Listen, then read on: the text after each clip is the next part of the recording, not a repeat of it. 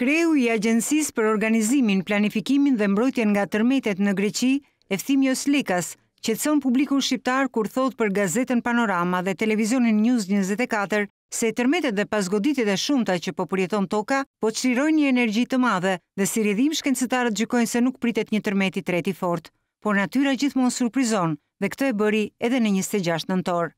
Tërmeti I 26 nëntorit ishte një surprizë e madhe për ne.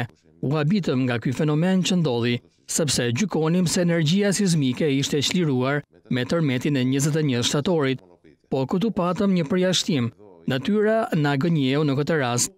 Lekkas shprehet se nisur nga fuqia e tërmetit të 26 nëntorit, nga epiqendra e tij dhe nga mënyra e ndërtimit të godinave, mund të kishte patur edhe më shumë të tilla të shembura.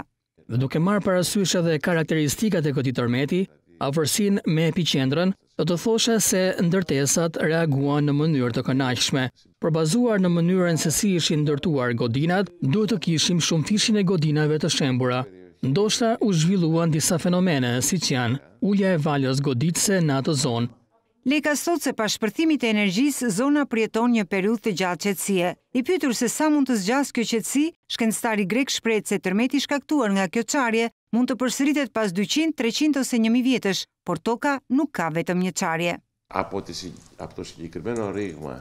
Nga analiza që I bëjmë kësaj çarje tektonike në këtë zonë, përsëritja e këtij tërmeti mund të vijë pas 200, 300 apo 1000 vjetësh, por nuk përjashtohet mundësia që të kemi një tërmet edhe nga një çarje tjetër tektonike fqinje dhe jo nga e njëjta.